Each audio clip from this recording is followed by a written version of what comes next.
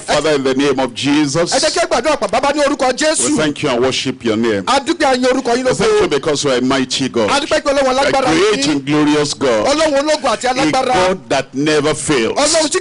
You've given us your word, you've given us your promise, and we know that your power is here tonight. And I pray that nobody will miss your blessing in Jesus' name. I'm asking, Lord, that you touch everybody tonight. Turn every life around tonight. Do something marvelously great in every life tonight. But Lord, your salvation will come to us. Your healing will come to us. Your deliverance will come to us. And the greatness of your power will be manifested in every life. At the end of the meeting, we'll say, I got something. Confirm it in every life. In Jesus' name we pray. Thank you very much. You can sit down. I'm looking at Matthew chapter 11. Matthew chapter 11. I read some verses at the end. I read some verses at the beginning. And I will read a verse in the middle. We're looking at one, the first part.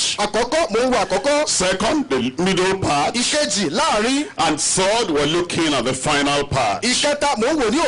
I'm looking at Matthew chapter 11. We're looking at verse 3. And he said unto him, art thou he that should come? Or do we look for another? A great question. A mighty question. John the Baptist was going through some challenges. And he wanted to know, somebody wants to come. And he said, are you the one to come? Or should we look for another? I'll come back to that. I'm looking at verse 12. From the days of John the Baptist until now, the kingdom of heaven suffered violence, and the violent take it by force. We move out of that question, and then we come to a mighty statement of Jesus Christ. And now Jesus Christ is saying, you heard John the Baptist. Are you the one to come? Or do we look for another? He answered that question. After he answered the question, then he announced to the people who want to have connection with the one that was to come, the people who want to have a great mighty anointing coming from the one that was to come. He said the kingdom of God is here, because the king of the kingdom is here. The power of the kingdom is here. The honor of the kingdom is here. The glory of the kingdom is here.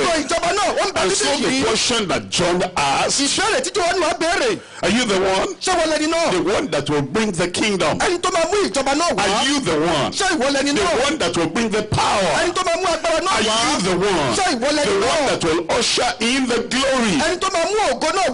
Said, of course I am. How can we connect? How can we have the salvation? How can we have the glory? How can we have the power? How can we have all the provision of the kingdom? I said the kingdom of God suffered violence, and the violent take it by force. The people that will defy every hindrance, the people that will not mind whether it is raining or shining, the people that will not mind what their mind or their body is telling them. And they said this kingdom, the kingdom of power, the kingdom of glory, the kingdom of solution to every problem, the kingdom today. Who is the person there? You will enter today. I said you will enter today. And now at the end of the chapter, in verse 28, he said, come unto me, all ye that labor and are heavy laden, I will give give you rest. èmi ó sì fi ìsinmi fún yín. Are you the one to come? ṣé ìwọ lẹni tó ń bọ̀? Or do we look for another? àbí ká máa retí ẹlòmíràn? Yeah. àyà mi ní. Where is he that is born king of the Jews? alẹ́ni náà tàbí gẹ́gẹ́ bí ọba àwọn Júù. Here is he. òun rèé. Where is the one that heals the sick? alẹ́ni náà tó ń wọ aláìsọ̀sọ̀. Here is he. òun rèé. Where is the one that has the power to break every yoke? alẹ́ni náà tó ń wọ agbára tó ń gbà jáde. Here is he. òun náà nìyí. How can we connect with him? báwo ṣe lè ní àsopọ̀ The pẹ̀lú kingdom rẹ̀? of God suffered violence, ìjọba òun di ìfẹ́ agbára and the lọ. violent take it by àwọn force. ọlọ́pàá sì fi ipá gbà á. Can I come? ṣé mo lè wá? Can I take? ṣé mo lè gbà á? Can I receive? ṣé mo lè tẹ́wọ́ gbà Can á? I partake? ṣé mo lè kópa ń Can bẹ̀? I possess? ṣé mo lè ní? Come unto me, wá sọ́dọ̀ mi. all ye that labor gbogbo èyí tí ń and are ṣiṣẹ́ heavy laden, tí a dé ìwọlé and lórí. I will give you èmi yóò rest. sì fi ìsinmi fún yín. I want to talk to you tonight. mo fẹ́ bá yín sọ̀rọ̀ lálẹ́ yìí. In this message that will bring miracle to your life. lórí ìwàásù tó mú sí ìyanu wá sínú ayé Somebody is rẹ. getting miracle there. ẹnìkan gba sí ìyanu nípa This rẹ. message that is going to bring anointing that breaks every yoke in your life. ìwàásù tó máa fún ọ ní ìfàmúyọ̀ tó ń já gbogbo àjàgà. Somebody today will get this miracle. ẹnìkan bí lónìí yóò gba iṣẹ́ ìyanu. Power will come to the life of somebody there today. agbára yóò wọnú ayé ẹnìkan bẹ̀yẹ lónìí. What are we talking kí ló ń about? dà ń sọ nípa rẹ̀? Rest for the restless. ìsinmi fún àwọn aláìnísinmi. Rest for the restless. ìsinmi fún àwọn aláìnísinmi. Come unto me, ẹ wá sọ́dọ̀ mi. all ye that labor gbogbo èyí tí ń and ṣiṣẹ́. are heavy laden, tí a jẹ́ ìwọlé and lórí. I will give you rest. èmi yóò fi ìsinmi fún Take yín. my yoke upon you ẹ gba àjàgà mi sí ọrùn yín. and learn of me. kí ẹ sì kọ́ ẹ̀kọ́ lọ́dọ̀ For mi. I am meek and lowly, nítorí ní tútù ọ̀tọ́ nílẹ̀ and ọkọ̀ ye ní shall èmi. find rest for your ẹ souls. yóò sì rí ìsinmi fún ọkàn Tonight, you shall find rest unto your soul. lálẹ́ yìí wọ́n rí ìsinmi fún ọkàn I rẹ. said tonight, mo ní lẹ́yìn lálẹ́ you yìí. will find rest for your soul in Jesus' name. wọ́n á rí ìsinmi fún ọkàn rẹ lórúkọ Jésù. For my yoke is easy nítorí àjàgà mi rọrùn. and my body is light. ẹrù mi sì fúyẹ́. Those are the words of Jesus Christ. eléyìí ni àwọn ọ̀rọ̀ Jésù First Kristi. of all, a great question. àkọ́kọ́ ìbéèrè ńlá. Are you the one to come? ìwọ lẹni tó ń bọ̀ bí? Or do we look for another? tàbí kí ẹ máa retí Should ẹlòmíràn. we say now today our problems are solved? ṣé ẹ lè sọ pé lónìí wàhálà Or ọ̀rọ̀ do ti we yanjú? wait for another day? àbí ká tún máa retí ọjọ́ Can we mìíràn? link up with heaven today? ṣé ẹ lè gbé sókè sí ọ̀run Are you lónìí? the connection? ṣé ìwọ ni àsopọ̀ Are you náà? the Messiah? ṣé ìwọ ni mẹ̀sáyà Are náà? you the Christ? ṣé ìwọ ni Kristi Are you náà? the supernatural? ṣé ìwọ lẹ tó ga Are jù you the náà? healer? ṣé ìwọ lolùwòsàn Are náà? you the ṣé ìwọ deliverer? lolùdájọ́ Are you náà? the one God spoke about? ṣé ìwọ lẹni tí Ọlọ́run sọ nípa And he rẹ̀? said he will send somebody, tọ́lọ́gùn máa rú ẹni the kan. seed of the woman, irú ọmọbìnrin that náà will remove the curse from our tó bá lives. mú ègún kúrò ní ayé wa. Are you the one to ṣé come? ìwọ lẹni náà tó Or bọ̀? do we look for àbí another? ká máa retí ẹlòmíràn? God said he will send someone, Ọlọ́run sọ pé òun máa rú ẹnì and kan. that someone ẹni náà will give us the whole truth, ó máa fún wa ní gbogbo all òtítọ́. the revelation of heaven. gbogbo ìfikàn ọ̀run. There will be no error. kò ní sí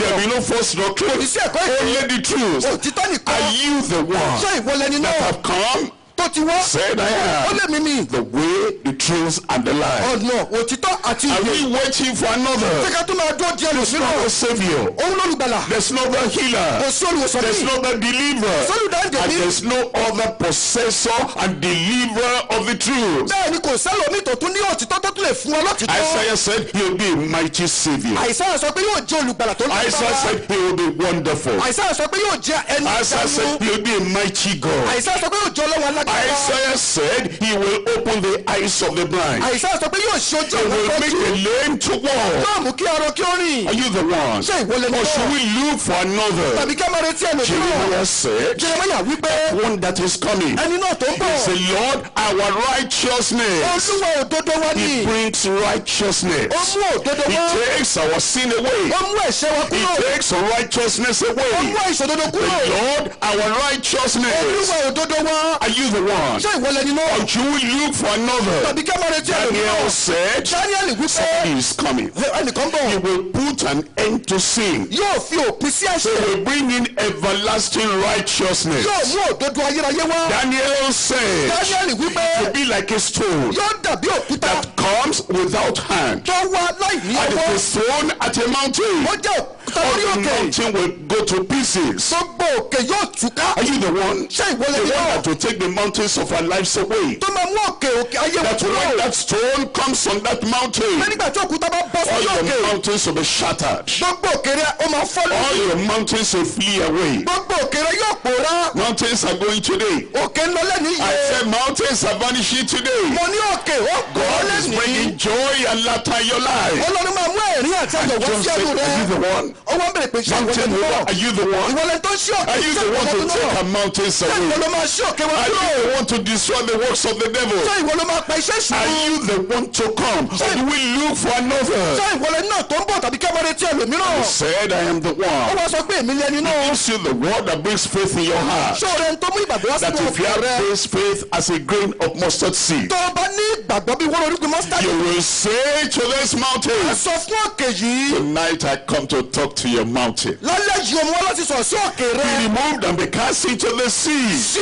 kí o sì bọ́ sínú òkun. You know, tonight it will happen. lálẹ́ yìí ṣé o mọ̀ pé ó máa ṣẹlẹ̀. Somebody there said it will happen. ẹnìkan ń bẹ̀ yẹn mo ló máa The one ṣẹlẹ̀. that Daniel spoke ẹni about. tí Daniel sọ nípa rẹ̀. That is the sin that shatters and scatters all mountains from our ẹni lives. tó tú gbogbo òkè tó fọ́ gbogbo òkè yàn gẹ́gẹ́ nínú ayé And wọn. doubt the one to come, or do we look for another? ṣé ìwọ lẹni tó ń bọ̀ tàbí kẹ́ máa retí The ẹlòmíràn. psalmist said he will set us free. olóyin dáhùn sọ pé yóò sọ ọ́ He dòmìnira. will be the Lord our shepherd. yóò jẹ́ olúwa olùṣọ́ àgùntàn His wa. hands will be pierced. ọwọ́ rẹ̀ yóò His gún ní. feet will be pierced. ẹsẹ̀ rẹ̀ yóò And gún. then he will redeem us from all iniquity. ìwọ náà pẹ̀lú kó nú àìṣedédé wa. John said, the psalmist spoke about this. Jọ́ọ̀nì wá sọ pé He ó ní said sàmú we sọ should be bẹ́ẹ̀. expecting somebody. ó ní ká máa retí ẹnìkan. He's a redeemer. òun ló lu apáta. He's a òun restorer. ló lu mọ̀kadà bọ̀ He's sípò. the one that takes all our sins òun away. ló lè mú ẹ̀ṣẹ̀ wa kúrò. And when he comes into our tó lives, bá wá wá sínú he ọgbẹ́ wa. redeems us from all iniquity. yóò rà pẹ̀lú kó nú Is àìṣedédé wa. that the one to come,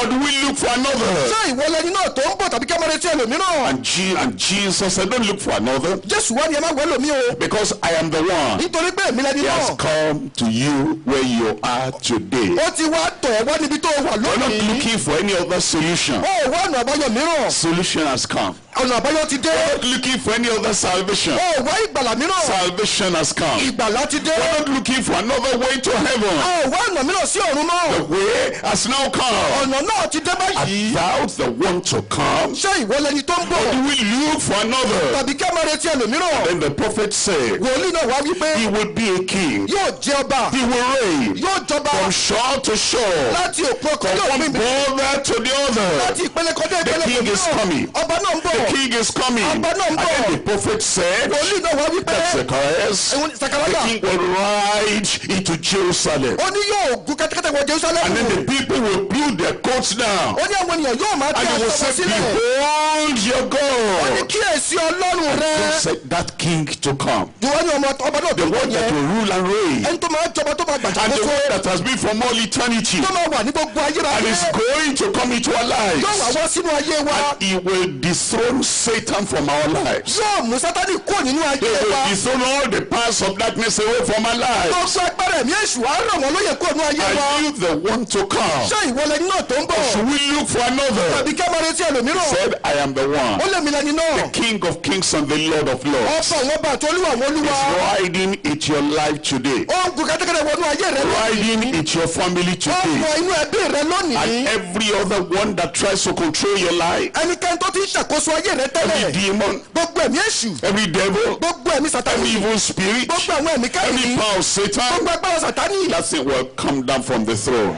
gbogbo rẹ̀ yóò sọ̀kalẹ̀ lálẹ́ yìí. Jesus will reign in your life tonight. Jésù yóò jọba nínú ayé rẹ lálẹ́ yìí. You see the one to come. ṣé ìwọ̀n lẹni tó ń bọ̀. Yes, is the one. bẹ́ẹ̀ ni òun ni. The father confirmed that. bàbá fi ẹsẹ̀ èyí The múlẹ̀. father said, this is my beloved son. bàbá sọ wípé èyí ni àyànfẹ́ In ọmọ whom mi. I want pleased. inú ẹni tí mo His kù sí. works, his miracle confirmed that. iṣẹ́ tó ṣe sí ẹnu rẹ̀ ó fi He ẹsẹ̀ opened múlẹ̀. the eyes of the blind. ó la ojú He afọ́jú. made the lame to walk. ó mú kí arọ kí ó He rìn. made those who are insane, he made them to be normal. àwọn tó ní ìsìnwí ó mú kí ara He wọn yá. drove out evil powers from their ó lives. lé ẹ̀mí èṣù jáde kúrò nínú ayé The wọn. father confirmed it. bàbá fẹsẹ̀ rẹ̀ múlẹ̀. And then his soul confirmed it. ọ̀rọ̀ rẹ̀ fi ẹsẹ̀ rẹ̀ His múlẹ̀. death and resurrection confirmed that. ikú àti àjíǹde rẹ̀ tún fi ẹsẹ̀ èyí There's no múlẹ̀. other name given among men kò sórúkọ mìta fún ni láàrin àwọn under heaven ní by abẹ́ which you ọ̀run can be saved. tí a lè fi gbà wá là. The only name, olùkọ́ kan the ṣoṣo only náà power, agbára kan the ṣoṣo only náà provider of salvation, olùpèsè pèsè ìgbàlà kan ṣoṣo It náà. is Jesus Christ. Jésù Kristi And now ni. he has come. Báyìí ó ti dé. He died for you. Ó kú fún ọ. And maybe you are still asking the question. Bóyá o sì ń bèrè béèrè. I am here tonight. Mo wà níbí lálẹ́ yìí. Have I come to the final place? Ṣébi tó kẹ́yìn ni mo dé yìí. Here you are. Ibẹ̀ kan ló wà. Miracle is very near. Iṣẹ́ àánú ti súnmọ́ tòsí. Forgiveness is very near. Ìdáríjì súnmọ́ tòsí. Salvation is very near. Ìgbàlà ti súnmọ́ tòsí. The king has brought the kingdom. Ọba ó ti mú ìjọba náà wá. Now those who say, I don't care what happens today, Àwọn tó ń sọ pé ní òbíkítà fún ohun tó ń ṣẹlẹ̀ lónìí yìí. this Jesus will be my king. Jésù yóò jẹ́ ọba I don't mi. care what opposition may come. Mi ò bìkítà nípa ìtakò tó lè This jọ sí. Jesus will be my Lord. Jésù yóò jẹ́ olúwa mi. This Jesus will be my Savior. Jésù yóò jẹ́ olùgbàlà mi. The kingdom of God has arrived. Ìjọba Ọlọ́run ti dé. The kingdom of righteousness has arrived. Ìjọba òdodo ti dé. The kingdom of forgiveness has arrived. Ìjọba ti ìdáríjì ti And dé. the kingdom of love has arrived. Ìjọba ti The ìfẹ́ ti kingdom dé. of power has arrived. Ìjọba agbára ti dé. And from that John the Baptist time, Láti àkókò Jòhánù Bámtísì when he yìí asked that question, tó ti bèrè ìbéèrè náà until now, títí di àkókò this yìí. kingdom of God Ìjọba ọ̀run yìí suffered ó di violence. ìfẹ́ agbára wọ̀. Sin will try to stop you. Ẹ̀ṣẹ̀ àfẹ́ díẹ̀ Because I'm lọ́wọ́. going to invite you tonight. Nítorí pé màá pè é lálẹ́ I yìí. say, come to Màá ní Jesus. kó o wá sọ́dọ̀ I say, Jésù. come to the Savior. Màá ní kó wá sí I ọ̀dọ̀ say, olùgbàlà. come to the King. Màá ní kó wá I sí say, ọ̀dọ̀ ọba come to náà. your healer. Màá ní kó wá sí I ọ̀dọ̀ say, olùgbàlà come rẹ. to your Màá ní Redeemer. kó wá sí ọ̀dọ̀ olùgbàpadà rẹ. Sin will try to stop you. Ẹ̀ṣẹ̀ àfẹ́ díẹ̀ lọ́wọ́. Kingdom of God suffered violence. Ìjọba ọ̀run di ìfẹ́ agbára wọ̀. Brush all that sin aside. Wàá pẹ́ gbogbo ẹ̀ṣẹ̀ ìtàkàtà. Sin will not stop you tonight. Ẹ̀ṣẹ̀ ò ní díẹ̀ lọ́wọ́ lálẹ́ Am I talking yìí. about somebody there Ṣé mo ń tonight? sọ nípa ẹnìkan Sin nípa will not ẹ̀ṣẹ̀ yìí? stop you Mo tonight. ní ẹ̀ṣẹ̀ ò ní díẹ̀ lọ́wọ́ lálẹ́ yìí. Religion will try to stop you. Ẹ̀sìn afẹ́ díẹ̀ lọ́wọ́ o. You have your religion. Ṣíbù lẹ́sìn tiẹ̀. What are you going to do with Jesus? Kí ló ń tó fẹ́ fi Jésù ṣe? Religion cannot give you heaven. Ẹ̀sìn ò lè fún ẹ lọ́rùn. Religion cannot give you forgiveness. Ẹ̀sìn ò lè fún ẹ ní ìdáríjì. Religion cannot give you power to overcome. Ẹ̀sìn ò lè fún ẹ ní agbára láti And ṣẹ́gun. so,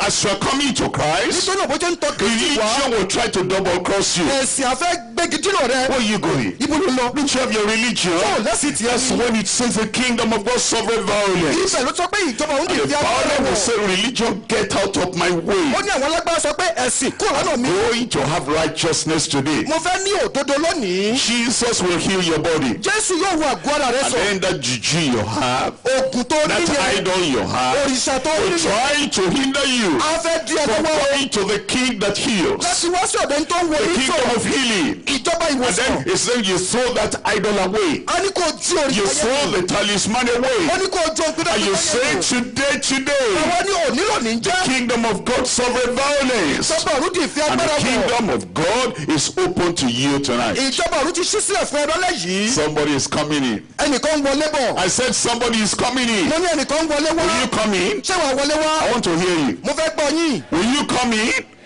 Mo ní ṣé wàá wọlé wá? Rain will stop you. Sọ́jọ́ máa di ẹ lọ́wọ́. Religion will stop you. Ṣé ẹ̀sìn máa di ẹ lọ́wọ́? Also, they say you come and do some rituals somewhere. Rituals will stop you. Wọ́n ní kó wá ṣe ojúbọ kan That's why the Lord is saying, come unto me. Ìdí yẹn tó ní wọ́n fi sọ pé wá sọ́dọ̀ mi. That's the one we're expecting. Ẹni tá à ń retí That's nìyẹn. our Savior. Olùgbàlà wa That's nìyẹn. our Lord. Olúwa wa That's nìyẹn. our Restorer. Olùkọ́làbọ̀ sípò That's our wa nìyẹn. Redeemer. Olùràpadà wa Come unto me. nìyẹn. Wá sọ́dọ̀ mi. All ye that labor Ọgbà yìí ti ń ṣiṣẹ́. and a heavy lady. Kí a sì dẹrù wọlé lórí. Before I go to that, Kí n tó lọ sínú look ẹlẹ́jì. at that Matthew chapter 11. Ogun bá ti orí kọkànlá yìí. Verse 3. Ẹsẹ̀ kẹta. He said unto him, Ó sì wí pé thou he that shall come, ìwọ lẹni tí ń or bọ̀. do we look for another? Tàbí kí a máa retí ẹlòmíràn. Jesus answered and said unto them, Jésù sì dáhùn ó sì fún ọ pé. go and show John again these things, those things which ye do hear and see. Ẹ padà lọ ẹ sì sọ wọ̀nyí tí ẹ̀yin gbọ́ tí ẹ sì rí fún Jòhánù. The blind receive their sight, Àwọn afọ́jú ríran. the lame walk, Àwọn ọmọkùnrin sì rìn. and the lepers are cleansed, À ń wí àwọn adẹ́tẹ̀ mọ́. and the deaf hear, Àwọn adi tí ń and gbọ́rọ̀. the dead are restored, À ń jí àwọn òkú dìde. and the poor have the gospel preached unto them. A sì ń wàásù ìrere fún àwọn òtòṣì. And blessed is he alábùkún fún sí. whosoever shall not be offended in me. ẹnikẹ́ni tí kì yóò rí ohun ìkọ̀sẹ̀ nínú He mi. was saying, I am the one. ó sọ pé èmi lẹni náà. He is the one. òun lẹni náà. I said he is the one. olóhùn lẹni náà. He is the Savior. òun lolùgbàlà. He is the one that shall come. òun lẹni tó yẹ That kó wá. God spoke about. Tolúwa sọ He is the nípa one that rẹ̀. shall come. òun lẹni tó yẹ That kó the wá. prophet spoke about. àwọn wòlíì sọ And now nípa that he rẹ̀. has come. báyìí tó ti And wá has dé. gone to Calvary. ó ti lọ sí And he Calvary. died for you. ó kú fún And he ọ. shed his blood for you. ó tẹ ìjẹ́ Now rẹ̀ he fún ọ. says, ó come wá wípé wá. unto me. wá sọ́dọ̀ All ye mi. that labor gbogbo èyí tí ń and a ṣiṣẹ́. heavy lady. tí a jẹ́ ìwọlé lórí. Number one, àkọ́kọ́. the condition of the restless. ipò àwọn The aláìnísinmi. condition of the restless. ipò àwọn aláìnísinmi. Number two, ìkejì. the compassion of the restorer. ìkáàánú olùmúpadàbọ̀ He is sípò. our restorer. òun ló He olùmúpadàbọ̀ is the one sípò that wa. shall come. òun ló yẹ He is the kó wá. one that opens the door of the kingdom. òun ló ń ṣílẹ̀kùn And he ìjọba says, fún. don't let anything hinder you. ó ní má jẹ́ kí ohunkóhun tẹ̀ Enter lọ́wọ́. the kingdom today. wọ́n ní ìjọba náà lónìí. Compassion of the restorer. ìkáàánú olùmúpadàbọ̀ sípò náà. Number three, ìkẹta. our continuation in restfulness. ìtẹ̀síwájú wa nínú ìsinmi kíkún Our rẹ̀. continuation in restfulness. ìtẹ̀síwájú wa nínú ìsinmi kíkún That rẹ̀. means we come to him. ìyẹn ni pé àtọ̀ We wá. enter the kingdom. àwọn ní ìjọba náà. Somebody will enter today. ẹnìkan máa wọlé I said lónìí. somebody there will enter today. wọ́n ní ẹnìkan bẹ̀yẹ wà And wọlé then we lónìí. enter àwọn wọlé. and then we continue. àwa ń tẹ̀síwájú. Rest for the rest of your life. fún gbogbo ìyókù ọjọ́ ayé rẹ̀. Restoration for the rest of your life. ìmúpadàbọ̀ sípò fún ìyókù ọjọ́ Renewal ayé for rẹ̀. the rest of your life. ìsọdọ̀ tó fún gbogbo ìyókù ọjọ́ ayé rẹ̀. Revival for the rest of your life. ìsọjí fún gbogbo ìyókù ọjọ́ ayé rẹ̀. Rejuvenation for the rest of your life. ọjọ́ ayọ̀ lé fún gbogbo ìyókù ọjọ́ Our ayé rẹ̀. continuation in restfulness. ìtẹ̀síwájú wa nínú ìsinmi kíkún Number rẹ̀. one, àkọ́kọ́. the condition of the restless. ipò àwọn Did you aláìnísinmi. hear what he said? tó gbọ́ nǹkan tó sọ. All ye that labor. ó ní gbogbo ẹ̀yin tí ń ṣiṣẹ́. All ye that labor. gbogbo ẹ̀yin tí ń He's ṣiṣẹ́. talking about the people who labor in vain. ó ń sọ nípa àwọn tó ń ṣiṣẹ́ lásán. They labor and there's no wọ́n ń result. ṣiṣẹ́ kò sí They àpẹjẹ. work and there are no wages. wọ́n ń ṣiṣẹ́ kò sí He's talking èrè. about those who are laboring in ó ní darkness. àwọn kan iṣẹ́ nínú òkùnkùn. They don't have any light to see what they're looking for. wọn ò rí ìmọ́lẹ̀ láti rí ohun tí wọ́n ń And gbọ́. because they labor in darkness nítorí pé wọ́n ń ṣiṣẹ́ nínú and òkùnkùn there is no light, tí kò sí ìmọ́lẹ̀. they cannot have all the privileges they're looking for. gbogbo àǹfààní tí wọ́n So gbọ́ wọn ò I lè am rí. the light of the ó lè mí world. ní ìmọ́lẹ̀ ayé. You are laboring in darkness. tí òun ṣe lálẹ́ All that labor. gbogbo àwọn He tó ń says, ṣiṣẹ́. come unto me. wọ́n ní ẹwọ́ sọ́dọ̀. And these are the people that labor in eléyìí self-righteousness. àwọn tó ń ṣiṣẹ́ nínú òdodo ara wọn. They think they're going to get to heaven. wọ́n rò pé àwọn máa And they dọ́run. labor and labor and labor. wọ́n ń ṣe làálàá wọ́n ń ṣe And làálàá. they do not know how to get to the kingdom of God. wọ́n wá mọ ọ̀nà sí ìjọba ọlọ́run. Because they labor in torí self-righteousness. pé wọ́n ń ṣiṣẹ́ nínú òdodo ara You ẹni. think I'm doing the best I can? wọ́n ní mò ń ṣe ipá mi o. The best you can. The best you can do cannot get to heaven. ò ń sa ipá rẹ̀ ipá tó ń sa yẹn kò lè gbé ẹ dọ́run. Heaven is very far. ọ̀run jìnnà.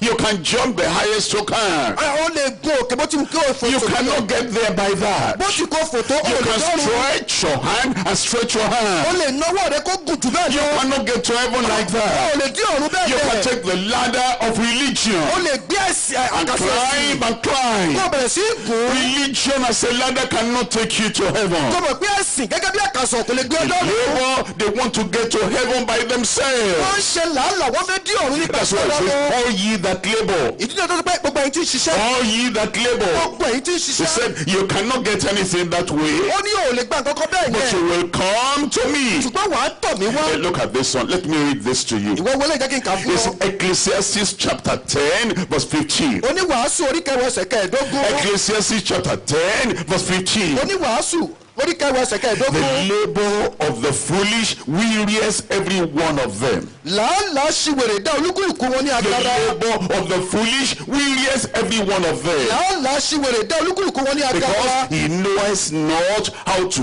go to the city. torí tí kò mọ bí a ti ń lọ sí ìlú. The labor of religion. làálàá ẹ̀sìn. The labor in self-righteousness. làálàá ní òdodo ara The ẹni. labor in, I'm trying to give money to the beggars. làálàá pé òun gbìyànjú láti fi ọwọ́ fún alágbèé. pé. That doesn't change your heart. ìyẹn ò lè jí ọkọ ẹ That padà. doesn't bring forgiveness. ìyẹn ò lè mú dáríjì That wá. doesn't pay for your debt. ìyẹn ò lè sọ gbèsè rẹ̀. That doesn't link you up with the Almighty God. ìyẹn ò lè sún ọ̀pọ̀ pẹ̀lú Ọlọ́run God is Olódùmarè. holy. God is holy. Ọlọ́run jẹ́ mímọ́. Are you all righteous? ìwọ sì jẹ́ I láìṣòdodo. give money to the beggars will not cleanse your heart. ó fi owó fún That's why it alágbèbọ̀ says ọkọ rẹ̀. those who labor, ó God. sọ pé gbogbo èyí tẹ̀ ń ṣiṣẹ́ Because ẹ wá. those who labor in nítorí foolishness, pé àwọn kan ń ṣiṣẹ́ nínú they cannot àṣìwèrè. get to the city by lè themselves. dá ìlú fún ara wọn. The people that labor in the flesh, gbogbo àwọn tó ń ṣe iṣẹ́ nínú ara. they do the work of the flesh, wọ́n ń ṣiṣẹ́ ara. fornication, adultery, àgbèrè àti panṣágà. and all the pornography. àti gbogbo àwòrán oníkòkò. And then they think that they'll get to the kingdom of God. wọ́n lérò pé àwọn máa It dé says, ìjọba number Ọlọ́run. one, the people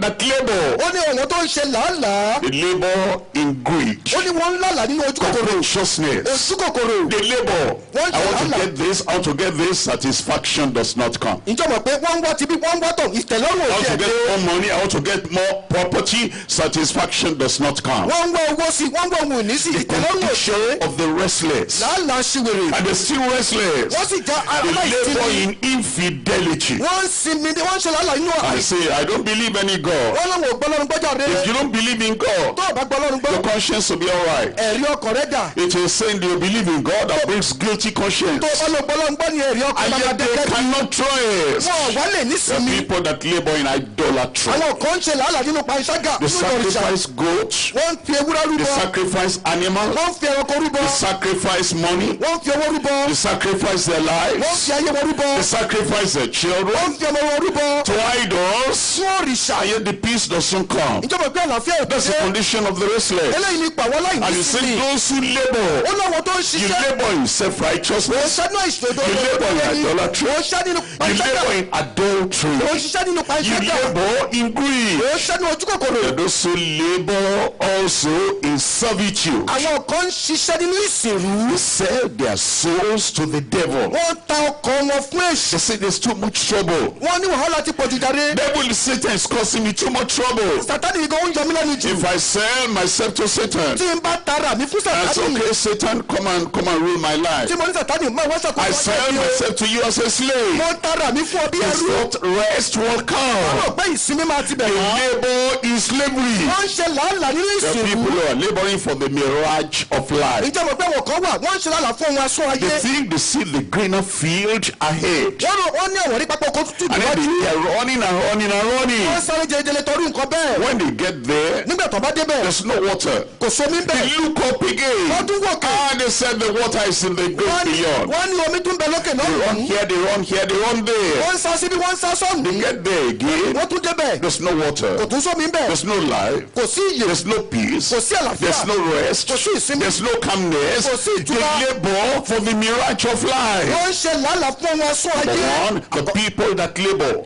àkọ́kọ́ àwọn tó ń ṣe làálàá. Two, the people that are heavy laden. ìkejì àwọn tí a jẹ Jesus said there's a second category. jésù wípé àwọn He ìpele says number one, the people that labor. àkọ́kọ́ ó làwọn tó ń ṣiṣẹ́. Look at what you've done for so many wọ́n ní years. wo nǹkan tó ṣe fún ọ̀pọ̀lọpọ̀ Look at the labor of your life for so many years. gbogbo làálàá yìí lọ And fún yet you ọ̀pọ̀lọpọ̀ have ọdún. not got the peace. síbẹ̀ o You lálàáfíà. have not got the pardon. síbẹ̀ o ní pàrọ̀. And you have not got assurance in your soul. síbẹ̀ o ní ìdánilójú. All ye that labor. gbogbo ẹ̀yin tí ń Number two, ṣiṣẹ́. all ye that are heavy laden. gbogbo ẹ̀yin tá a jẹ ìwọlé lórí. The people that are heavy laden with jẹ́ guilt. mọ̀ pé ẹrù ìwọ ẹ̀bí ló wà lọ́kàn àwọn They've ẹlòmíì. done something bad. wọ́n ti ṣe nǹkan tí ò dáa. They've done something evil. wọ́n ṣe ohun búburú All have kan. sinned and come short of the glory of God. gbogbo ènìyàn ló ṣàṣẹ ta sìkú And lọ́wọ́ that sin is lọ́rùn. weighing them down. ẹ̀ṣẹ̀ yẹn ó wá The ń rìn wọ́n guilty mọ́lẹ̀. conscience is weighing them down. ẹ̀bí yẹn ó ń rìn wọ́n They are mọ́lẹ̀. heavy laden. wọ́n jẹ́ ń tó ru ẹrù Heavy wíwọ́. laden with anxiety. ẹrù wíwọ́ pẹ̀lú àníyàn. What will happen tomorrow? kí ló ń tó máa ṣẹlẹ̀ What lọ́la. will happen next week? kí ló ń tó máa ṣẹlẹ̀ lọ́sẹ̀ tó ń What will bọ̀. happen next month? kí ló máa ṣẹlẹ̀ lọ́sẹ̀ tó ń bọ̀. Anxiety weighs them down. àníyàn ó tẹ orí ọkọ wọn bá. If I do this, do I know I will succeed? ṣé tí bá tiẹ̀ sílẹ̀ ìtàlẹ́mọ̀ bóyá màá I ṣàṣeyọrí. did that in the past. mo ti ṣe léyìí tẹ́lẹ̀. There's no kò success. sáṣeyọrí I bẹ́ẹ̀. went there in the past. mo lọ síbẹ̀ yẹn There's tẹ́lẹ̀. no success. Sí àṣeyọrí bẹ́ẹ̀. Anxiety. àníyàn. Other people is the load of oppression. àwọn kan ẹrù ìnira ni. They're living in this place. wọ́n ń gbé níbí yìí. Landlord and tenants and everybody will be oppressing them. ìjọba wípé bàbá bàbá onílé àti gbogbo èèyàn wọ́n ní wọ́n They lára. were living in their own village. wọ́n tún gbé lábúlé wọn. The villagers oppressed them. àwọn ará abúlé wọ́n ní They wọ́n ran lára. away and came to the city. wọ́n tún sákò mẹ́ wọ́n wá sí ìlú. City people oppressed them. àwọn ará ìlú wọ́n ní wọ́n lára. Back to another community. wọ́n tún kọ́ lọ sí ibòmíràn. Oppression. They are heavy laden with oppression. làálàá tàbí ẹrù wọn ti ìnira ń da wọn láàmú. Some of them contemplate suicide. ìjọba mi àwọn míì wọ́n ti ń para wọn. But you remember, ṣùgbọ́n rántí o. if I kill myself, I'm a murderer. tí n bá para mi mo máa di apànìyàn And nìyẹn. then I will go to wọ́n hell. máa lọ sọ́run àpáàdì. You go from frying pan to fire. wá wá lọ láti inú ooru sínú oru Eternal gbọ́dọ̀. fire.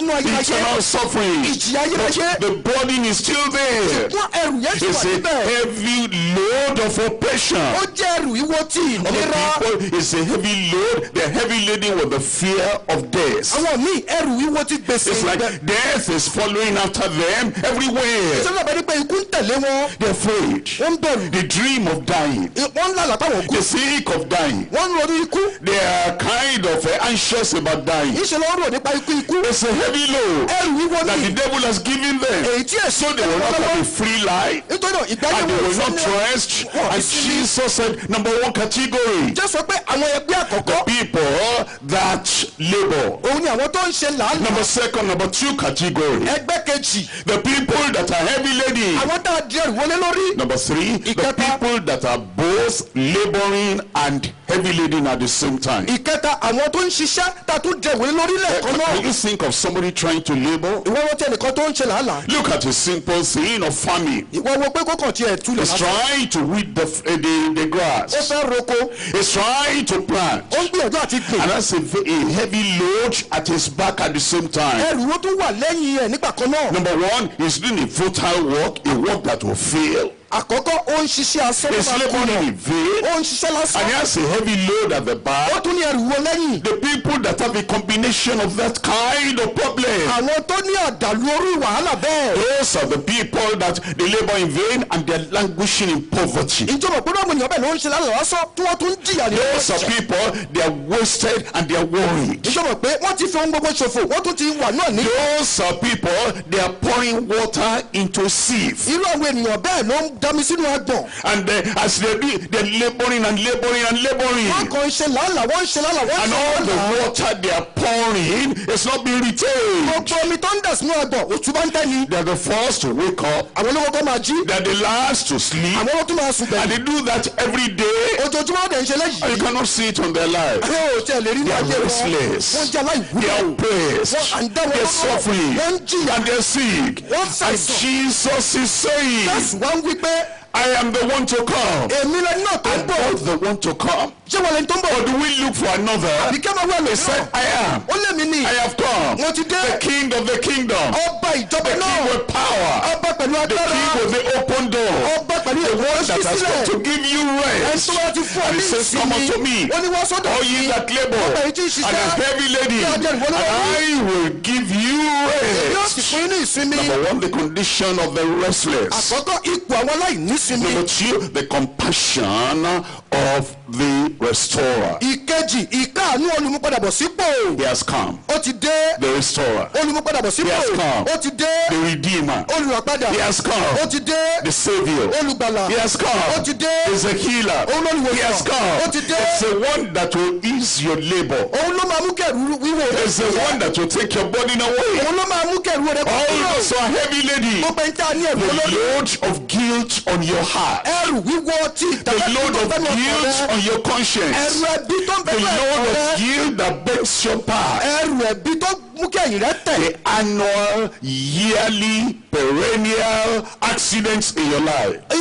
ìjàmbá tó máa ń sábà ṣẹlẹ̀ sínú ayé rẹ lọ́dọọdún. As you are getting out of one problem, you come to another. bó o ti ń bọ́ ní nǹkan ló ń bọ́ sí mòyìn. And you say, what am I going to do now? ó wá ní kí ni máa ṣe báyìí. Jesus will restore peace to your life. jésù ó máa mú kí àlàáfíà kó padà sínú ayé And he will rẹ. cancel all those things away from your life. yóò sì fagilé gbogbo nǹkan inú ayé rẹ That's lálẹ́. why he is Savior. ìdí nìyẹn tó fi jẹ́ But olùgbàlà. he said something. ó wá sọ nǹkan. Number one, a call. ìpè. Number 2, the confession. ìkejì ìjẹ́wọ́. Number 3, the confirmation. ìkẹta ìfẹsẹ̀múlẹ̀. Number 1 is a call. ìkẹta ó He said, ìpè. come unto me. ó ní wá sọ́dọ̀ He mi. said, on the way. ó ní lójú ọ̀nà. While you are coming, bó o ti ń bọ̀. it will appear there's a lion in the ó way. wá dàbẹ̀ ní pé kìnìún ń bẹ lójú He says, ọ̀nà. don't worry. ó ní má bìkítà. I've chained that lion. ó ní màá de kìnìún yẹn Because mọ́lẹ̀. here is the door of the kingdom. nítorí pé eléyìí ni ẹ̀kọ́ ìjọba Between náà. the kingdom and yourself. ó ní kó o yàn It ìjọba appears àti there's a ìwọ. lion in the ó way. wá dàbẹ̀ ní pé kìnìún wà lójú That's ọ̀nà. when you said, well, even if I'm going to die going to Jesus, I will die at the feet of Jesus. ìdí nìyẹn tí wàá fi wá sọ pé bí n bá tiẹ̀ máa kú kí n tó lọ́wọ́ Jésù máa kú sí ẹsẹ̀ Jésù. That's why you remember ìdí nìyẹn tí wàá wá the rántí. kingdom of God has arrived. ibẹ̀ ìjọba ọ̀run ti And from dé. the time of John the Baptist until now, láti àkókò John Baptist the títí di kingdom àkókò of God yìí. suffered violence. ìjọba ọ̀run ti fi agbára And bọ̀. this door that is open, ilẹ̀kùn tó ṣí sílẹ̀ I am yìí. the door. èmi ni If any ilẹ̀kùn. man comes in, bí ẹnikẹ́ni bá they will wọlé find wá pasture. yóò rí omi They will tútù. find pardon. yóò rí They will ìdíjì. find salvation. yóò rí ìgbàlà. They will find rest. yóò rí ìsinmi. They will find restoration. yóò rí ìmúpadàbọ̀ And there's a sípò. lion in the way. kìnìún dẹ̀ ń bẹ lójú Say ọ̀nà. the lion of the tribe of Judah will crush that lion on the way. ó ní kìnìún ẹ̀yà Júdà yóò pa kìnìún tó ń bẹ lójú They ọ̀nà. will silence your enemy for you. yóò pa ọ̀tá rẹ lẹ́nu They will mọ́. silence the powers of yóò darkness. pa àwọn ẹgbẹ́ òkùnkùn lẹ́nu And so, mọ́. and the what Jesus was talking ó about, lè mìíràn tí Jésù ń sọ nípa rẹ̀. whatever other religious people will say, I don't care. ẹ̀sìn kẹsìn yóò tí ìbàjẹ́ tó ní lè máa sọ mi ò bìkítà. Whatever any false prophet will say, I don't care. ohunkóhun tí wòlíì èké kọ́ lè sọ mi ò bìkítà. Whatever that sin partner will say, I don't care. ohunkóhun tí ọ̀rẹ́ abánidẹ́sẹ̀ lè sọ mi ò bìkítà. I am going to Jesus. mo ń lọ sọ́dọ̀ Jésù. Come unto me. ẹ wá sọ́dọ̀ Come mi. out of darkness. kó o jáde ní And òkùnkùn. come to the light. wá sínú ìmọ́lẹ̀. Come out of your sin. jáde kúrò nínú ẹ̀ṣẹ̀ rẹ. Come to the Savior. wá sí ọ̀dọ̀ It says, come out of deception. jáde kúrò ní And ìtọ́jẹ. come to your wá deliverer. sí ọ̀dọ̀ It olùdájọ́ says, come rẹ. out of your captivity. jáde kúrò ní ìgbèkùn rẹ. And come to your liberator. wá sí ọ̀dọ̀ olùsọdọ̀ It says, come out of your sickness. jáde kúrò ní àìsàn rẹ. And come to the healer. wá sí ọ̀dọ̀ olùwòsàn. Come out of your restlessness. jáde kúrò nínú àìní ìsinmi rẹ. Come to the rock of ages. kí o sì wá sí ọ̀dọ̀ àpáta They will ayérayé. bear your weight. yóò gbẹ ẹrù rẹ rù. And they will support you. yóò sì tì ọ́ And lẹ́nu. they will sustain you. yóò sì gbé ọrọ̀. Number one, the call. ìpè.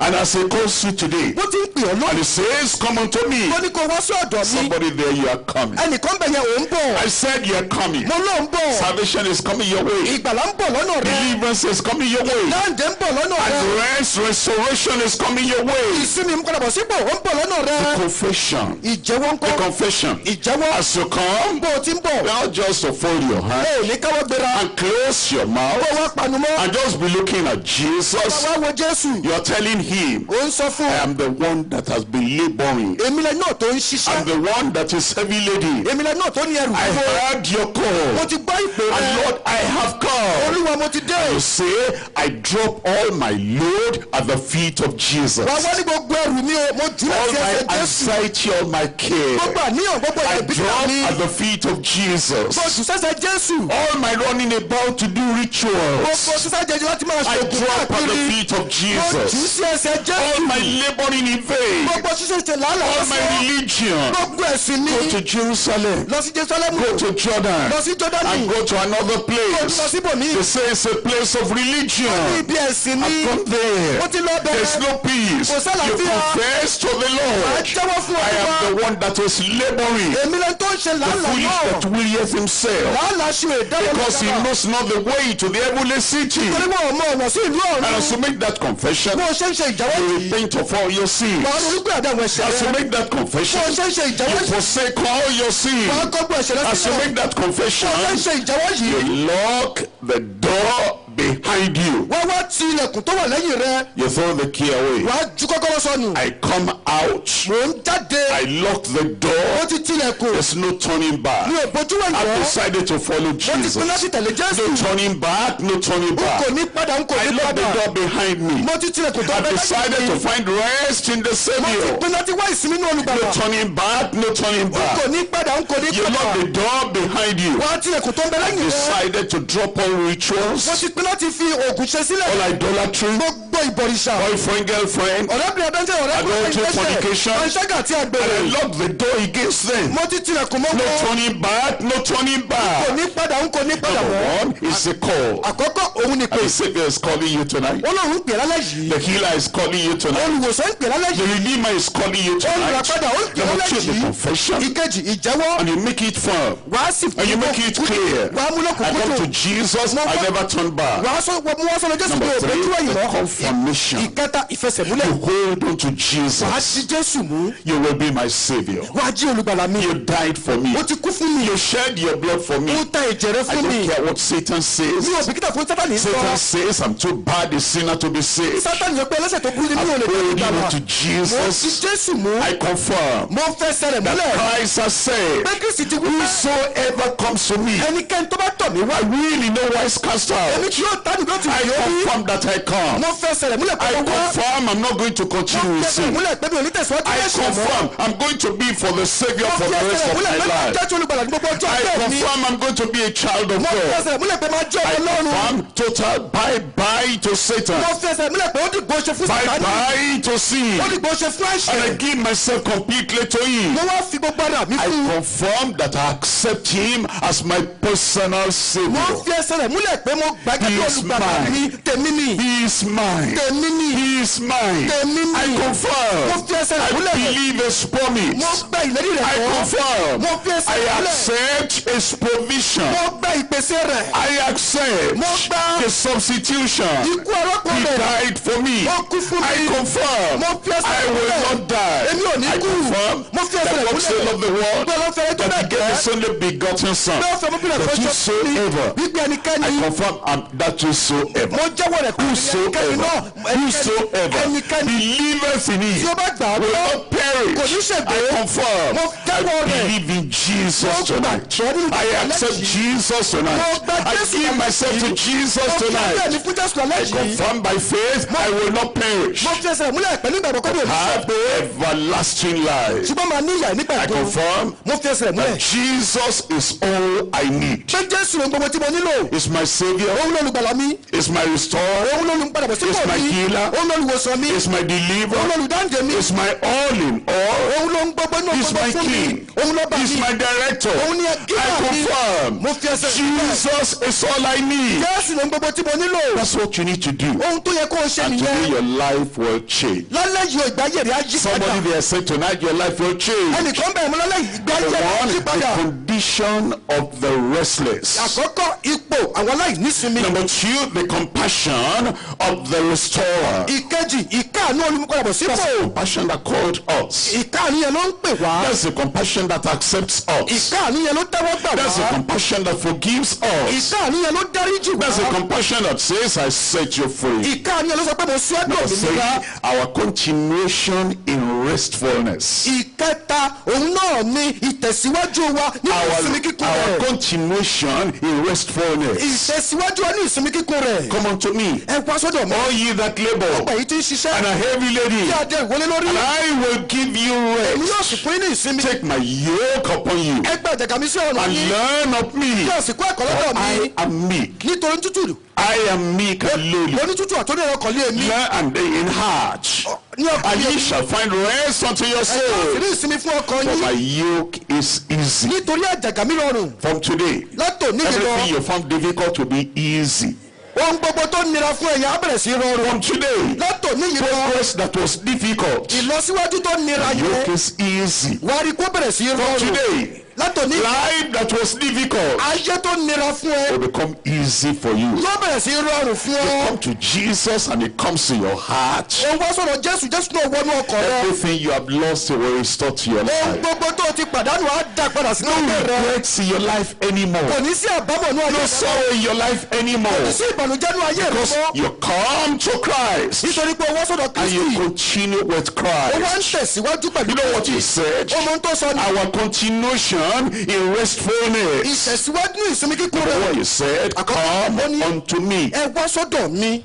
Number one, he said, come. ó ní wá. Come for salvation. Wá fún ìgbàlà. Come for healing. Wá fún ìwòsàn. Come for peace of mind. Wá fún ìbàlẹ̀ He ọkàn. said, come now. Ó ní kó wá He says, nísinsìnyí. come at Ó ní once. kó wá He says, lẹ́sẹ̀kẹsẹ̀. come without Ó ní delay. kó wá láì fi He àkókò said, don't balẹ̀. allow your brain to think anything. Ó ní má jẹ́ kí ọpọlọ rẹ rò nǹkan Will yìí you mọ́. accept me? Will you not accept me? Ṣé wàá gbà mí àbọ̀ He nígbà said, mi? come confidently. Ó ní kó wá He said, come with the courage in your Ó ní heart. kó wá pẹ̀lú ìgboyà. Come with Wá assurance pẹ̀lú that as you are coming, pé mo ti ń he wọlé wá. never rejects Kò ní anyone. kọ́ ẹnikẹ́ni sílẹ̀. Come unto me. Wá sọ́dọ̀ mi. That's number one. Àkọ́kọ́ nìyẹn o. To take my yoke upon you. Ìkejì, gba àjàgà mi sí ọ̀run rẹ. Let me take my yoke upon you. Ìyẹn túmọ̀ sí gba Number àjàgà one mi is sí ọ̀run rẹ. the yoke of companionship. Ó jẹ́ àjàgà ìbákẹ́gbẹ́pọ̀. It says the yoke is mine. Ó ní àjàgà yẹn tèmi ni. I bear that yoke. Mo gúrú àjàgà yìí. I also put the yoke on you Wọ́n á gbé àjàgà yẹn mo gbé so ní lórí. that we will walk together throughout the rest of your A life. ó lè jọ máa rìn fún gbogbo ìyókù ọjọ́ ayé wa. The one that is succeeding and has never failed, he wants to yoke with you and lead you to Ẹni success. tó ti ṣàṣeyọrí tí ó kùnà rí, ó fẹ́ bá wọn rìn pẹ̀lú àjàgà rẹ̀. The one that is a mighty conqueror. Ẹni tó jẹ́ aṣẹ́gun ńlá. He never lost any battle. Kò pàdánù ogun He rí. wants to yoke himself with you. Ó fẹ́ fi àjàgà rẹ̀ pẹ̀lú He rẹ̀. said, this is my yoke, carrying part of it. Ó ní àjàgà mi rẹ̀ gbé nínú rẹ̀. Yoke, take my yoke. Gba àjàgà mi, gba Take àjàgà mi. the other side. Gba ìbò ẹgbẹ́ And then kejì. let's have a yoke of companionship. Jẹ́ ká jọ ní àjàgà I said, ìbákẹ́gbẹ́pọ̀. I have come to Jesus, come unto me. Ó ní mú wá sọ́dọ̀ Jésù, wá sọ́dọ̀ mi. Number two, take my yoke upon you. Ìkejì, gba àjàgà mi sí The ọ̀run rẹ̀. yoke of companionship. Àjàgà So ìbákẹ́gbẹ́pọ̀ that rẹ̀. we can conquer together. Ká bá lè jọ ṣẹ́gun papọ̀. Tonight you'll continue to conquer. Látẹ̀ní ìlọ wàá tẹ̀síwájú àti máa It's the ṣẹ́gun. yoke of conformity. Ó jẹ́ ìṣẹ́gun àjàgà The dídàpọ̀. yoke of conformity. Àjàgà dídàpọ̀ papọ̀. As we're yoked together, Bá a ṣe ní àjàgà yìí you papọ̀. go where I go. Ibi tí bá ń lọ wàá máa You bá mi are lọ. conformed unto me. O ti wá ní ìdàpọ̀ You pẹ̀lú stay where I Wàá stay. dúró síbi tí n bá dúró Because sí. you're yoked unto me. Nítorí pé o ní àjàgà pẹ̀lú You mi. walk as fast as I Bí walk. mo ṣe ń rìn Or kíákíá. as low as I walk. Bádàrí díẹ̀díẹ̀ wá Because sí bẹ́ẹ̀. we're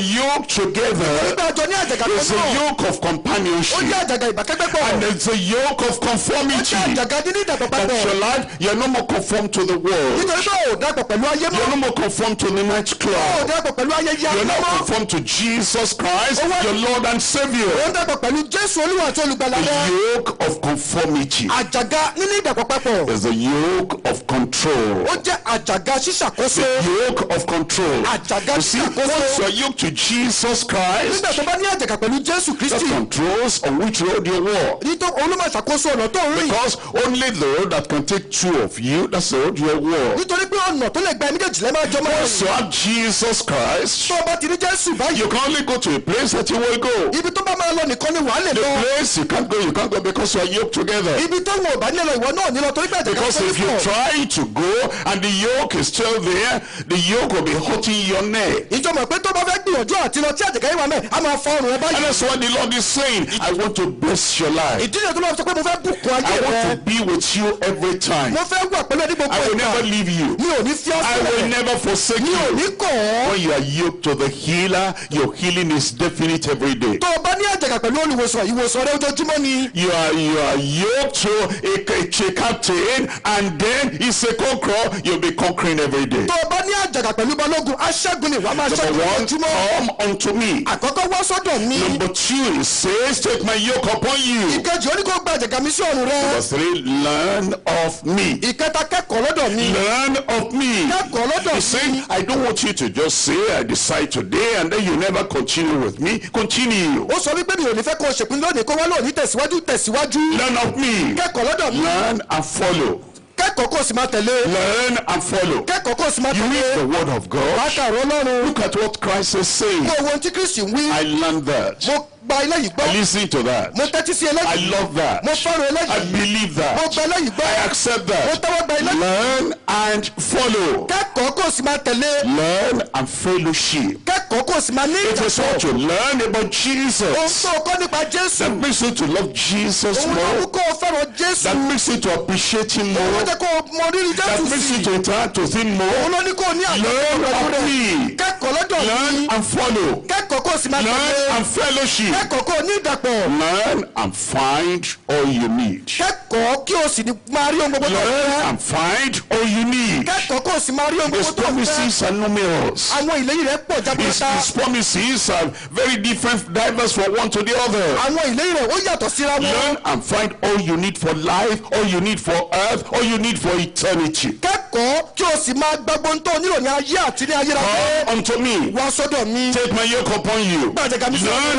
of me. kẹ́kọ̀ọ́ lọ́dọ̀ And then you mi. follow Christ until the end of your ó wá life. máa tẹ̀lé Kristi tí di òpin ọjọ́ ayé And when he rẹ̀. comes, nígbà tó bá dé he will take you to yóò heaven. wá mú ọ lọ sí ọ̀run. Are you there? ṣé ẹ wà níbẹ̀? I said he will take you to heaven. ó ló máa mú ẹ lọ sí And ọ̀run. that following will continue. You follow him to heaven. títẹ̀lé yẹn wá tẹ̀síwájú wá That tẹ̀lé sí fellowship will ọ̀run. continue. You will fellowship with him until heaven. wàá máa ní ìdàpọ̀ pẹ̀lú ẹ̀ títí wàá fi dí That ọ̀run. finding will be eternal. You enter heaven, you are going to find joy unspeakable. ṣíṣe àwárí yẹn yóò jẹ́ iṣẹ́ ìráyé wa wá ní ayọ̀ tí kò ṣe fẹnu The sọ tán. beginning is that you take action. ìgbàgbọ́ rẹ ni pé wàá gbé ìgbésẹ̀. Because it says, come unto me, nítorí pé ní kò wá sọ́dọ̀. all ye that labor gbogbo èyí tí ń and ṣiṣẹ́ a heavy lady. tí a jẹ́ ìwọlé lórí. Forgiveness is waiting for you. ìdáríjì ń dúró dì Are ọ́. you there? ṣé ẹ wà níbẹ̀ I yẹn? said, are you there? oníṣẹ́ ò wà níbẹ̀. I can't hear the voice of Oshodi anymore. ẹ̀yin ẹ̀rọ sọ̀dí mi ò gbóhùn yín mọ́. Forgiveness is coming your way. ìdáríjì ń bọ̀ lọ́dọ̀ rẹ̀. Salvation is coming your way. ìgbàlà ń bọ̀ lọ́dọ̀ rẹ̀. Pardon is coming your way. ìdáríjì ń bọ̀ lọ́dọ̀ rẹ̀. Restoration is coming your way. ìpadàbọ̀sípò ń bọ̀ lọ́dọ̀ rẹ̀. You can put a stop to that vain labor tonight. gbogbo làálàá sọ yẹn dáwọ́ ẹ̀dùn lálẹ́ You can yìí. put a stop to all that anxiety tonight. gbogbo àníyàn yẹn dáwọ́ ẹ̀dùn lálẹ́ yìí. You can put a stop to all that fear tonight. gbogbo ìbẹ̀rù yẹn dáwọ́ ẹ̀dùn lálẹ́ yìí. Because Jesus Christ will come to you. nítorí pé Jésù máa tọ̀ ẹ́ wá. And Jesus Christ will solve your problem. Jésù yóò sì yanjú wàhálà He rẹ̀. will forgive you. adáríjì He will o. change your life. ayé ayé He rẹ̀ will padà. grant you a salvation. fún ọ ní ìgbàlà. But he says, come unto me. ó ní wá sọ́dọ̀ mi. Somebody there, you are coming. ẹnìkan bẹ̀ yẹn ò ń bọ̀. I said, somebody there, you are coming. ẹnìkan bẹ̀ yẹn mo ló ń Come to bọ̀. the Lord today. wà á wá sọ́dọ̀ Olúwa He lónìí. will forgive all your sins. Adarí gbogbo àwọn ẹ̀ṣẹ̀ Salvation. jì ọ́. This is your day of salvation. ọjọ́ ìgbàlà rẹ Let's lélẹ́yìí. bow the eyes gbogbo closed. yẹn tẹ́ríba kẹ́ di ojú. Let's bow the eyes gbogbo closed. oríkọ̀ yìí tẹ́ríba kẹ́ di ojú. Restlessness will come to an end. àìní ìsinmi òpin máa dé bá. Anxiety will come to an end. àníyàn òpin máa dé bá. Evil will come to an end. òyìnbó búburú máa dópin. He will forgive your sin tonight. adarí àwọn ẹ̀ṣẹ̀ jì ọ́ lálẹ́ If you're yìí. coming to Christ tonight, tó o bá ń tọ̀ Kristi wà you lálẹ́ want him yìí. to save you. o fẹ́ kó gbà ọ́ You là. want him to forgive your o sin. fẹ́ kó dárí ẹ̀ṣẹ̀ You rẹ want jì him ọ́. to change your o life. fẹ́ kó yí ayé You rẹ want him padà. to write your name in heaven. o fẹ́ kó korúkọ rẹ sí You want ọ̀run. him to bring you and take you to heaven o when you fẹ́ kí ó mú die. ọ lọ sí ọ̀run nígbà tó And bá you kú. want him to forgive and forget and cleanse and blot out every bad thing you have ever said or done. o fẹ́ kó dáríjì kó gbàgbé kó pa gbogbo ẹ̀ṣẹ̀ yóò ti bàjẹ́ tó ṣe rẹ́. Congratulations tonight. mo kí ẹ kú orin alẹ́ God yìí. bless you. kó lè kó bù You raise kú up your hand wherever you are. ibikíbi tó bá wà ìwọ orí èèyàn bẹ́ẹ̀ gbọ́dọ̀ Where rẹ are sókè you? ìwọ dà. You're raising up your hand. tó lọ́wọ́ rẹ sókè. Look, Jesus, I'm here. Jésù mo wà ní kì On í. the sides, Lord Jesus, I'm here. Jésù mo wà ní kì í. On that other side, Lord Jesus, I'm ní here. ẹgbẹ́ bíi mo Jésù mo wà I ní want kì you í. to be my Savior mo fẹ́ kó o tonight. jẹ́ olùgbàlà mi I lálẹ́ have yìí. heard your mo call. ti gbọ́ ìpè You are rẹ̀. calling me. ò ń pè mí. And I am coming. mo sì ń Raise bọ̀. up your hand. nawọ́ rẹ sókè. Can you stand up if you're raising up your tó hand? o bá nawọ́ sókè tí o lè dìde dúró. You raise up your hand, you stand up. tó o bá nawọ́ sókè dìde dúró. Wonderful. àgbàyanu. God will bless you. Olúwa máa bùkún ọ. God will change your life. Olúwa máa yí ayé rẹ He will padà. forgive you. Olúwa máa He will dáríjì give ọ. you salvation. á fún ẹ ní ìgbàlà. Oh, you there, stand up there. ìwọ tó wà And bẹ́ẹ̀ say, dìde dúró. Lord, I am here. sọ pé Olúwa mo wà ní Lord, I ìkíyèsí. come. Olúwa mo dé. Lord, I come. Olúwa mo dé. Lord, I come. Olúwa mo dé. You know, when he said come, nígbà tó ní kó o wá. he expected that you will make some movement. ó ń retí pé kó o gbé ìgbésẹ̀ kan. And even though the ground is wet, bó tẹ̀lé pé ilẹ̀ tutù. that's it.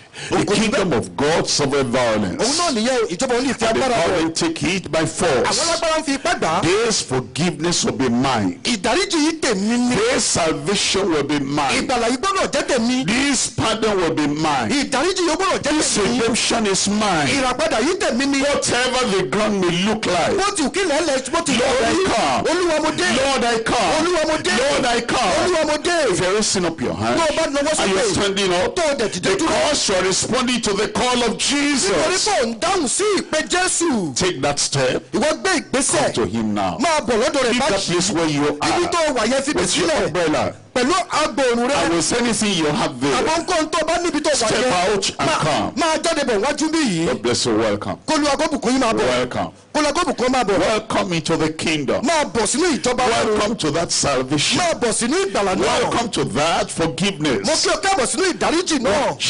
Walk gently. God understands. ṣàràrà máa rìn díẹ̀ díẹ̀. God understands. Just walk gently. ṣàràrà máa rìn. Lord, I come. olúwa mo dé. Lord, I come. olúwa mo dé. Lord, I come. olúwa mo dé. He's calling you. ó ń pè ọ́. Forgiveness. ìdáríjì. Restlessness will vanish away. àìnísinmi máa pòórá. Anxiety will vanish away. àníyàn ó máa pòórá. All the passions will vanish away. gbogbo ìkéde gbogbo All ó máa the passion pòórá. will vanish away. gbogbo ìnira yẹn máa Come kọ̀ọ̀rá. unto me. ẹ̀gbọ́n He sọ́dọ̀. says, ó come. ní kó wá. He's waiting for you. tó dì ọ́. He came all the way from heaven. ó wá láti ọ̀run. He came to forgive you. ó wá láti He dáríjì came ọ́. to change your ó life. wá láti yí ayé He rẹ came to padà. turn your life ó wá around. láti yí ayé rẹ He said, fún. I'm sorry you've been suffering for so long. àwọn olóṣèlú àlùkò tí ń jìyà fún I'm ọjọ́ sorry pípẹ́. that you have been wasting away on for so long. olóṣèlú àlùkò tí ń fi ọ̀pọ̀lọpọ̀ àkókò I'm tó. sorry there's restlessness in your life for so long. olóṣèlú àlùkò tí ní àìnísinmi fún I could have ọ̀pọ̀lọpọ̀. given you that rest anytime. ìgbà tí fún ọ ní ìsinmi yìí nígbà kan. But tonight I will still give you. ṣùgbọ́n lálẹ́ yìí màá sì fún You're ọ. welcome. tó o bá lè wá. Tonight he will give you the rest as you come. lálẹ́ yóò fún ọ ní ìsinmi bó ti Come bọ̀. unto him, wá sí ọ̀dọ̀ rẹ̀. all ye that labor gbogbo èyí tí ń ṣiṣẹ́. and are heavy laden, kí a dẹrù wọlé lórí. he will give you rest. òun yóò sì fún ọ ní ìsinmi. As you come, bó o ti ń wá. close your eyes sí ojú rẹ. and tell the Lord kó o sọ fún olúwa. on the call.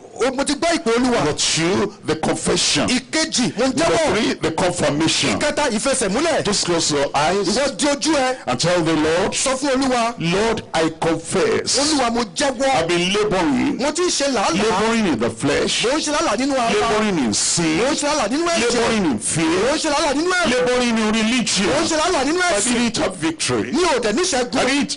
I didn't have peace of mind. mi ò ní ìbàlẹ̀ ọkàn. But now I come. ṣùgbọ́n báyìí o mo dé. Now I come. báyìí o mo dé. Now I come. báyìí mo dé. I believe mo gbàgbọ́. that you are my savior. pé ìwọ lolùgbàlà mi. I believe mo gbàgbọ́. you are my redeemer. ìwọ lolùwàgbàdà mi. I believe mo gbàgbọ́. that you have invited me. pé o ti pè mí. And today I come. lónìí mo dé. Forgive me. dáríjì mi. I accept that forgiveness. mo gba ìdáríjì yìí. Tell the Lord. sọ fún olúwa. I accept that mo forgiveness. gba ìdáríjì I yìí. accept that salvation. mo gba ìgbàlà You yìí. said I will find rest for my soul. ó ní màá ní ìsinmi fún ọkàn mi. Thank you, Lord. ó ṣé olúwa. I believe. mo gbàgbọ́. I accept. mo tẹ́wọ́ gbà á. It is mine. tèmi ni.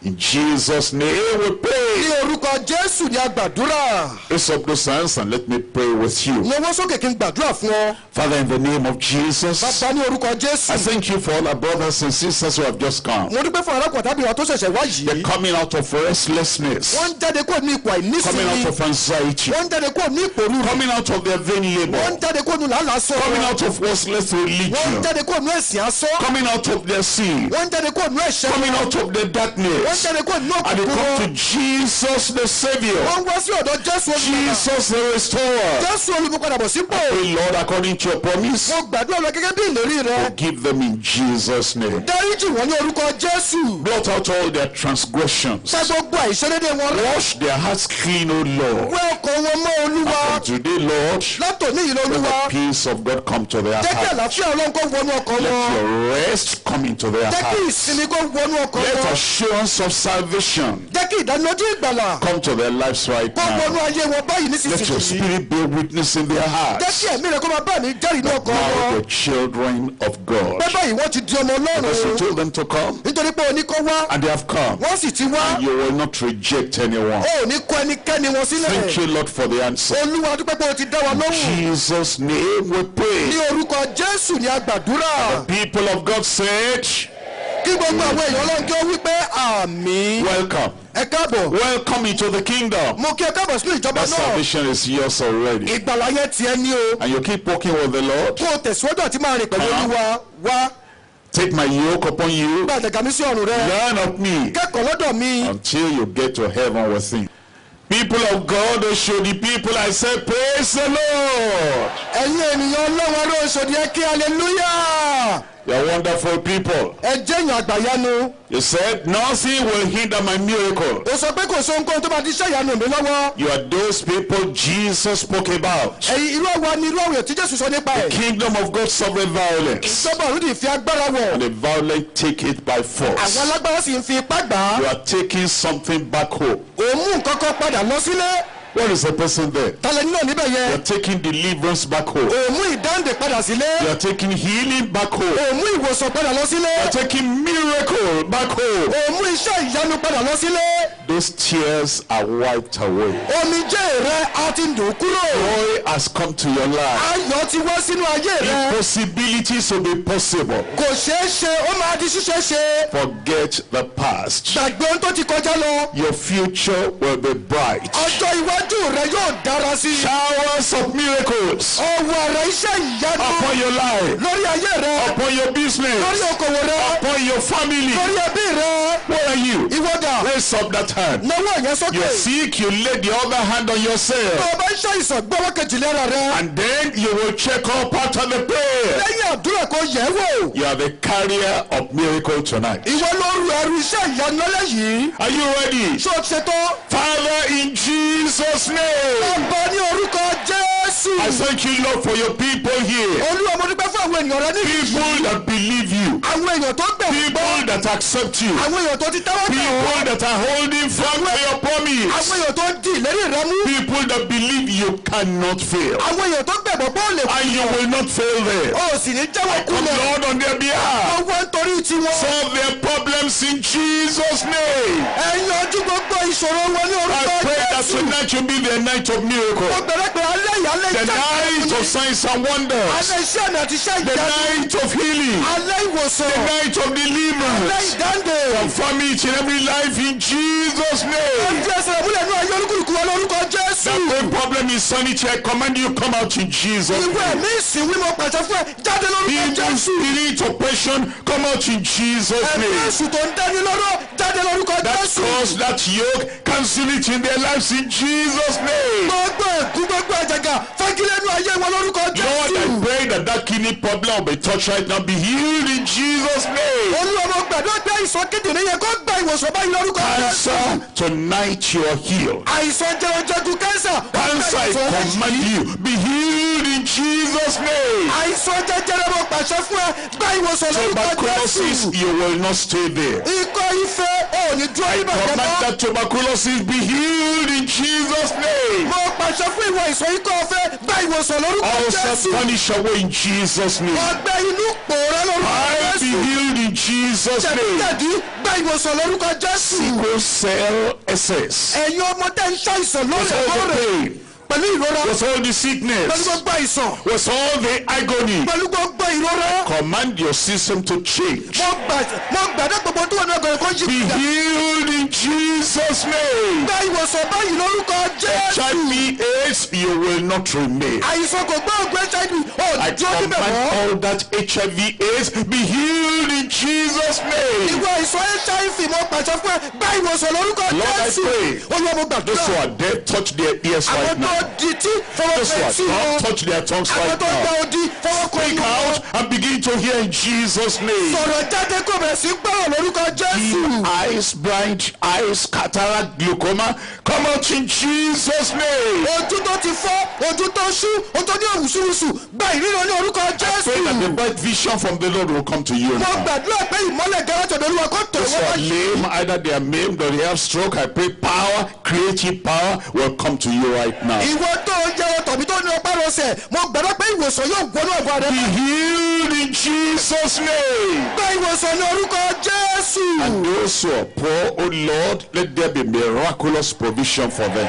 Olúwa gbogbo àwọn tó yà tálákà ẹ jẹ́ kí ìpèsè àtòkè wa kó wọ́ sínú Those who ọjọ́ are wọn. anxious in life, àwọn tó ní ìbẹ̀rù wọn anxious in their wọ́n ní families, ìbòrù ní ẹbí I pray wọn. that all that anxiety you take away tonight in Jesus' gbogbo name. ìbòrù yẹn ẹ mú kúrò ní alẹ́ yìí lórúkọ Jésù. Let everybody receive something here today. jẹ́ kí gbogbo wọn kó gbọ́ nǹkan lọ́lẹ́. Nobody going away empty-handed. kò sí ẹnikẹ́ni tó máa lọ lẹ́ni Healing for you. ìwòsàn fún ọ. Miracle for you. iṣẹ́ ìyanu fún ọ. Deliverance for you. ìdáǹdè fún ọ. Prosperity for you. àsìkì fún ọ. Open door for you. ilẹ̀kùn tó sí Miracle children for the barren.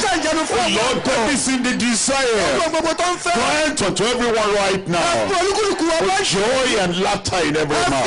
Confirm the miracle upon everyone. I thank you because I know you have answered. In Jesus' name I pray. Wonderful, wonderful, wonderful. Put those hands together for Jesus. It has happened. It has happened. I said it has happened. Check yourself there. Check yourself there. The miracle is upon your life right there.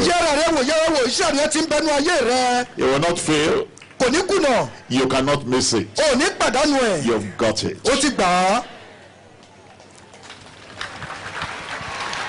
Praise the Lord.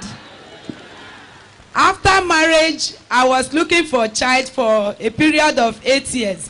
And within that 8 years, I can tell you, I went throughout all the corners of Lagos, all the 4 corners. I have finished with Ikeja. They finished with me with all that they can do. Lut, the same thing. UBTH. And then I moved ahead with some of the prof to their private clinics. And later, within that period, I went through in vitro fertilization. That time, the in vitro fertilization was just coming. And it was very expensive. We spent fortune on seeking for how to get a child. Until the doctor later, normally a woman is not expected to do it more than 4 times, as at that time as they told me. But I did more than 4 times. It was not successful. Then in frustration, we were asking, why was it not successful? And then the doctor was telling my husband in my presence that because I was too old. So I felt frustrated and said, well, I'm not going anywhere again. It was there when I now stay at home that our father in the Lord was holding crusade at Aba. He was physically at Aba. Then we were in this Bola Dale Street. They were showing us the live transmission. In that crusade, I now saw the first day they brought in different kind of problem. But the one that touched me, that moved my faith, was one violently madman that they dragged in chain to the program. After the prayer of the man of God, the man was healed and he became calm, and the old mother was running up and down thanking God for how God healed that man that has been mad for a long time. So that my faith rose that day. I said, it's an abnormal case for this kind of madman to become normal. Say, if the man of God that prayed this prayer can pray concerning those that are looking for the fruit of the womb today, say, I've gotten my miracle. That day did not mention the people that are looking for children. The following day just came and said, praise the Lord. Said, tonight is family night. I said, hey, I've got it. Said today, any force that is holding me must bow. And truly, when the man of God started praying, I stretched my 2 hands like this. And then while he was praying, one picture that I saw at the corner of Women Mirror, where a woman stretched his hand and big hand for God, carry baby in the hand, stretching towards the woman. That picture flashed my mind. I said, yes, God, I am that woman today. And after the prayer, I wanted to clap while others were clapping. That man said, don't slap your baby. Don't throw your baby down. Put the child in the womb. And I carry my hand like this. I said, baby, enter the womb. Enter the womb. After that, I started the man said, you can clap now. I started clapping. Then when they say, check up for your miracle, it has happened. I just look. I say, praise the Lord. People look at me and say, I say, what is wrong with this woman? Where is your miracle? I say, in 9 months' time, you will see my miracle. In 9 months' time, you will see. And truly speaking, the thing that surprised me most, me that have looked for child here and there and they have condemned me. God, faithful God, that night, that month, that very month did not pass me. That is how I carry my pregnancy and I have my baby. And the great thing in this is that my child is in this school, this Ewela school. Amen. Praise the Lord. Hallelujah. More testimony. Praise the Lord. Here stand the family of brother and sister Olaoye. I'm from Majekodumi district of Shogole group. I want to thank God because of what the Lord did for our family. We got wedded 2009. And the expectation of every family is to have the fruit of the womb. Lo and behold, it was a tug of war. We went to hospital to find out what was really wrong. I remember in the hospital they confirmed that to me, I have low sperm count. And for my wife, they said the tube is blocked, is tiny, is this or that. I was put on drugs, and it got to a time that I have these two things that made me to stop the drugs. Number one, the drug was having side effects on me. Number two, most of the money I collect as salary went for the drugs on a monthly basis. I said I can't continue like this. I trusted the Lord. I could remember vividly, I called my pastor at home. I said, this is the problem. He said, I have low sperm count. The pastor told me at home, he said, have you ever seen low sperm count in the Bible? I said, it's true. There's nothing like that. For my wife's side, the doctor told her, you have to prepare for operation. She spoke out and said, when next I'm coming to this hospital, I'm coming from antenatal. And to God be the glory. We had a monthly program at DSCC, soaring on eagle's wing. That night, the man of God ministered. And she can tell, I can tell also that something really happened. And she never escaped that month. In fact, it was 2 months after we got to know and began to calculate back. Something has happened 2 months ago. And the Lord did it. And the answer to that prayer prayed that night is the boy you are looking at here. His name is a big boy. His name is Fulfillment Adiogo. In fact, my group pastor had to come and name him Joseph. I thank God because 5 years barrenness disappeared because God touched our life. If you are here tonight, just rest assured your miracle is on the way.